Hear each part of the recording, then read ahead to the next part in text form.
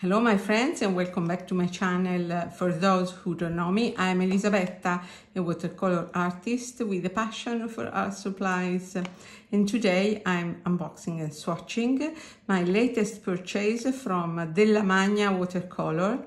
These watercolors are handmade by Luca, who's passionate of historic pigments. That's why many of these pigments are historic or rare.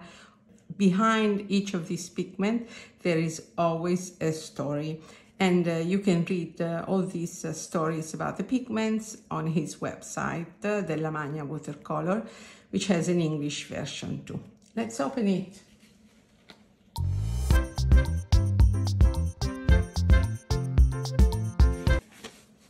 This paper is called Carta di Firenze in Italian, Florence paper from Florence, and you see the lilies are the symbols of Florence, and it is used for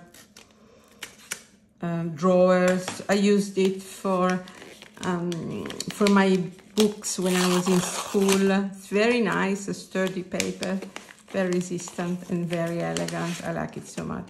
Wow, these are the watercolors. Handmade watercolors, entirely handmade with historic precious pigments. As I said, it's a half-pound set. Thank you, Luca, because he gave me this tin box that I didn't purchase. Oh, this is wonderful, a wax seal with his logo. And this is what I purchased. And I will add these colors that I bought previously that I haven't swatched yet, so I will swatch them together. Let's dive in and let's swatch them right now.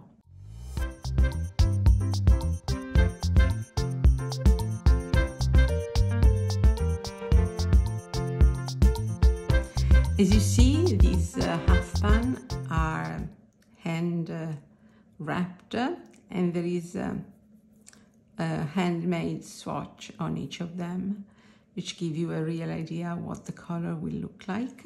I have put them in order, and I will swatch them now. Great, I have placed my half pans in this lovely tin box that Luca from Della Magna sent me. Thank you, Luca. I made a mistake. I put cobalt violet in the wrong place here in my swatching card, but here is in the right place between red and blue, so I must pay attention to respect this order. And let's start swatching. I think I will spray them. Quite excited to swatch them. I will use my Unico Infinito brush, which is my favorite brush for swatches.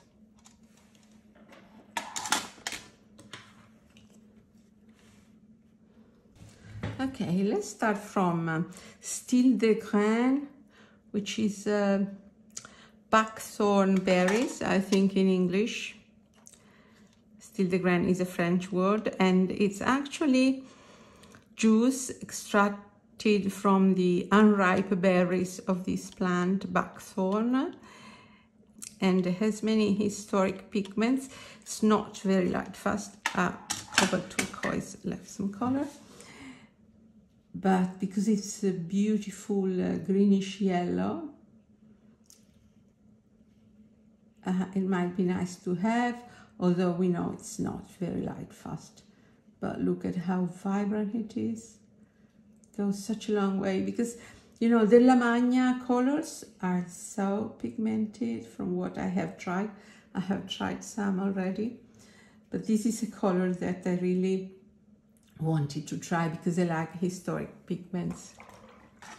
The second color is a color that really makes me curious because it's quinacridone orange. It's not P048 quinacridone burnt orange, a discontinued pigment. This is quinacridone orange, P047, and it is an extinct pigment, not available. And it's a dark orange, very transparent, very light fast. Like most quinacridone colors, is very beautiful. And this is PO47, gorgeous, incredibly pigmented. A nice pigment to have if you are a collector like me. The third pigment is a modern pigment, is PR 144, and it's a vibrant primary red. It's medium red, very transparent, beautiful, quite light fast, 7 out of 8. It's called Medici because, you know, the Medici were the family ruling over Florence, and they were patrons of arts. That's why it's called Medici Red, because it reminds of the Renaissance red during the Medici government. You know that Della Magna Watercolor are made in Florence. You might have visited Florence, I hope. Then I have French ultramarine, so I'll skip one in my palette. And it's PB29, very light fast, a very lovely warm ultramarine. I put this arrow because cobalt violet deep is here, but in my palette is between red and blue.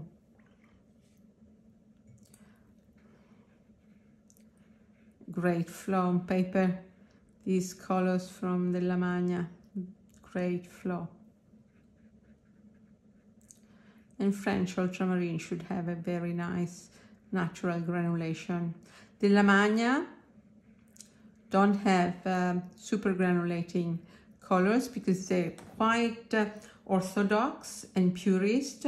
They have single pigments colors, historic, and I think that they're very faithful to their mission, which is bringing to artists that are passionate about pigments rare or historic pigments.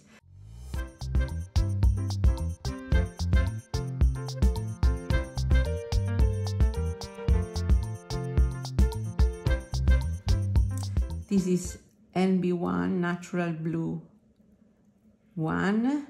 It's extracted from this Indian plant, which is called, this plant is called Indigofera tinctoria and was used since antiquity to dye fabrics. It's very dark blue. It's like our denim. You know, the denim fades, so this is not completely light fast. It's 6 out of 8, but it's beautiful and pure indigo. Most indigos that you find are multi-pigment combination. I have never seen a multi-pigment paint from Della Magna. They're all single pigments, which is great. Then we have Cobalt Turquoise, PG50. Cobalt turquoise has many blue, very difficult to capture on camera.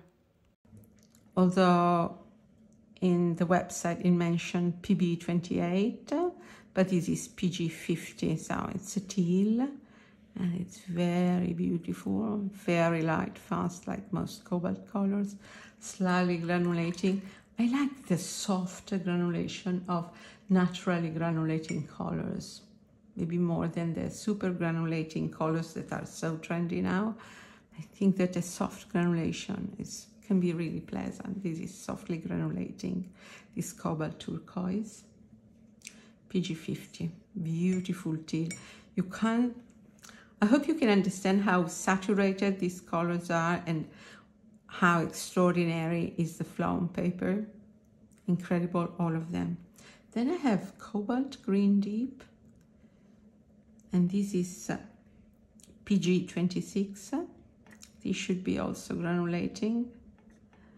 And it's idea for painting, for instance, faraway forest because of its granulation, and it's a dark cobalt green, very beautiful.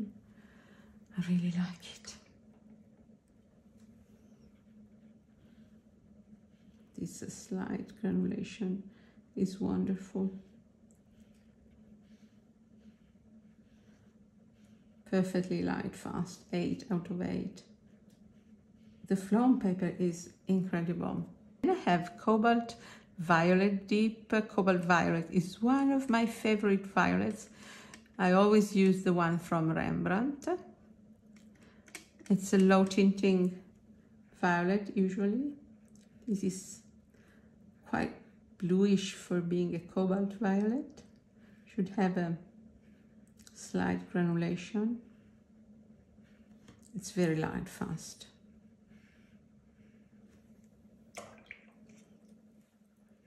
It's very beautiful. PV14. It is a bluish version.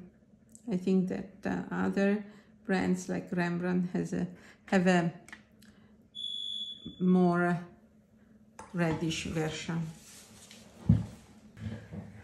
Wonderfully granulating these cobalt colors. The cobalt green and cobalt violet have a very lovely granulation. Then I have what he calls sap green, and it's actually PG8, which is a wonderful green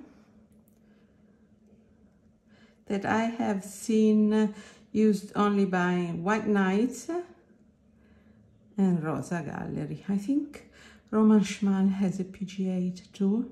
It's a wonderful deep green, but it's not so light fast. Luca says 7 out of 8, but I think it's slightly more fugitive than that, but I trust him. So if he says it's 7 out of 8, means it's somehow fugitive, but still a good light fastness. Then a color that I'm very curious about, because it's goethite, in English maybe goethite, a very nice light brown that I have tried in a version by Roman Schmal and also by Daniel Smith. It would be interesting to compare those three, maybe in different video. And it's a wonderful mineral pigment. The pigment is not available because it's actually, it's not pigment, it's a mineral, goethite genuine, very light fast, very beautiful. It's a warm light brown, a warm ochre. Slightly remind me of spinel brown by Schminke, but this is really beautiful. And despite being a mineral pigment, the foam paper is extraordinary. Very nice, very lovely feeling on paper. Then genuine red jasper. I'm not sure how to pronounce the word genuine, maybe genuine. Also not available here because it's a mineral, jasper, diaspro in Italian. And it's a lovely earthy red. Look at this.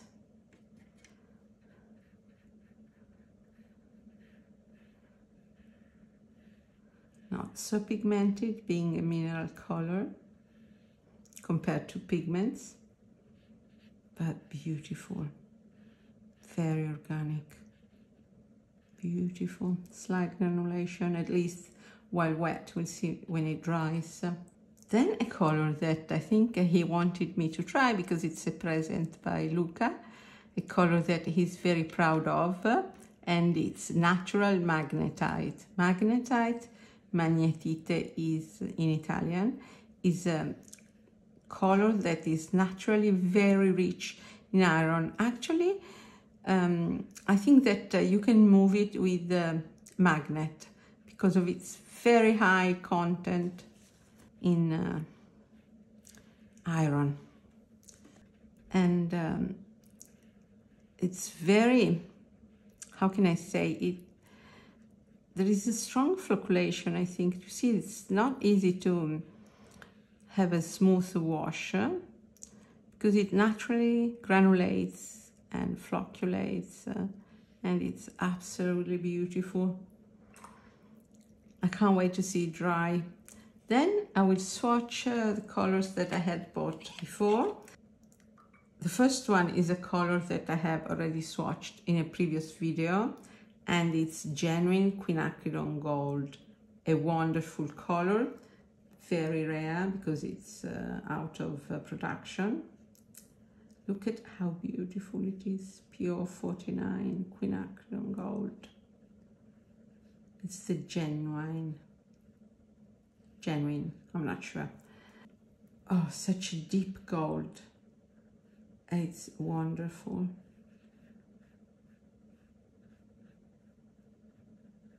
Wonderful color. I'm in awe of this color. It's incredible. And it's often out of stock, but it comes back, so maybe you can apply for his newsletter and they send you an alert when it's available. And the second one is Natural Hematite Red, which is PR 102. Natural red iron oxide, very opaque. It's like a Venetian red or an English red. But look at the color variation that it gets. It goes from purple to red. Try to wash it down a little. And look at the accent that it gets, very dark, almost black. It's a wonderful red for desert rocks. Wonderful, wonderful. It goes from black to almost black to red, and it separates and flocculates. Such a fascinating color.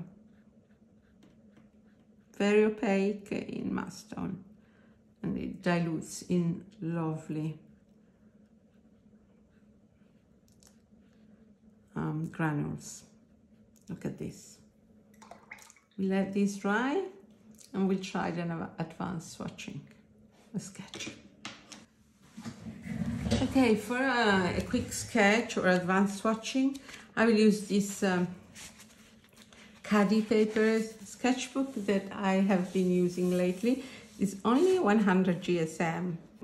Usually watercolor paper should be 300 GSM, but it's very budget friendly. It has, I don't know, a lot of paper for very nice price, and I think that it takes watercolor very, very well. So for my advanced swatching, I think I will draw some popsicles that are ideal to understand the behavior on paper. You know that in my sketches here, they're not tutorials. If you want to see my art, you can go on Instagram.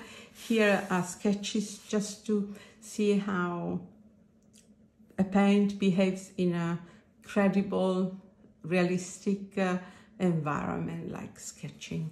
So now I will speed it up and I will see you later.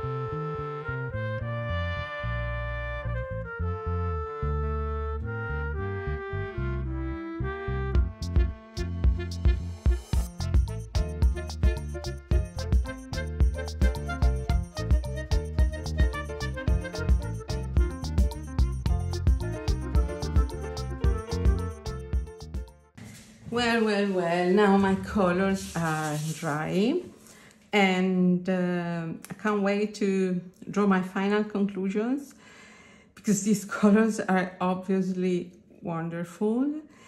I have 3 cobalt colors that are incredibly pigmented, and these 2, the cobalt green deep and the cobalt violet deep, they should be heavily granulating, and they are heavily granulating. The Style de Grain is buckthorn berries. Style de Grain genuine is a wonderful greenish yellow. I have an equivalent multi-pigment version by Sennelier, which is also very beautiful, but this is the original historic pigment. Very, very, very lovely. For painting botanical, for instance. The quinacridone orange is PO47. It's interesting, but maybe it's the one that I like less of all these pigments, because it's a bit dull. I prefer the PO48 version, but it's interesting because it's an extinct pigment, so if you are a collector, it's nice to have in your collection. This red is very beautiful, kind of antique, vintage red, medium red, French ultramarine, wonderful, granulating, warm, pigmented. The indigo, it's not very light fast because it's declared, but it's single pigment indigo, which is unusual. Cobalt colors already talked. The sap green is not what I really mean by sap green, but it's a single pigment. It's a pigment that I like very, very much. It's so versatile, this color. I used a lot my Rosa Gallery version and my White Night version, but it's not very light fast, but it's very interesting, both straight from the palette and mixed. The Gothita is incredibly beautiful. It has a very lovely flocculation. It's so organic, it's a wonderful color. The red jasper is also slightly granulating, very interesting mineral color with a organic earthy red. And this magnetite, look at this, look at the natural granulation, it's so intense. It's better than mouse black, I think, if you want a granulating black. The Queen Gold is beyond description, is wonderful. Genuine quinacridone gold, and the natural hematite red. I love this range of values from almost black to pink that you get with the one single pigment. So I'm so happy I have this palette.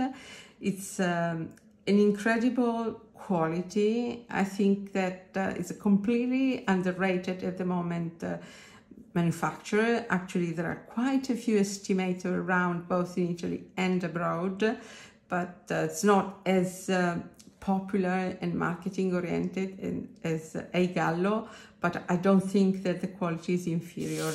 By the way, I don't know personally Luca, but I can tell you he's so nice and gentle, such a nice person. So it's a pleasure. I had a problem with the deliveries, and he was so nice and available to solve the problem. So I can't really thank him enough. But above all, these colors are really wonderful. I think that I still need to complete my collection of Della Magna with some brown, and it's full of beautiful colors, especially the earth pigments. He has some ochres, yellow ochres. He has colors that are really unbelievable beauty. Some are very expensive. He has a lapis lazuli that I have been watching for a while. So let's see the sketch. Okay, this is my quick sketch. As I said, these type of sketches are just a way to evaluate the behavior on paper, and I think that when you have extraordinary quality paint, even with a sketch almost childish like this one, you can still have a very lovely result, very pleasant to the eye. And in this case, I think that it came out lovely, and you can really see that the quality of this sketch, the pleasantness, only comes from the quality of paint. I think that Della Magna Watercolor is definitely in my heart and has a place of honor in my heart for the quality of its pigment, the quality of the granulation, the story behind each color, and I invite you to check out his website. That's all for now. Thanks a lot for having joined me in this video, and I'm waiting for your comment. You know that I love to chat. I would love to let me know what is your experience with handmade watercolors, if you have tried the Della Magna, if you're curious, and what is your favorite handmade watercolor. And I just would like to know anything you like to say about this video. So ciao ciao for now, and subscribe to my channel if you haven't done so far, and thank you. Ciao ciao from Elisabetta. Ciao.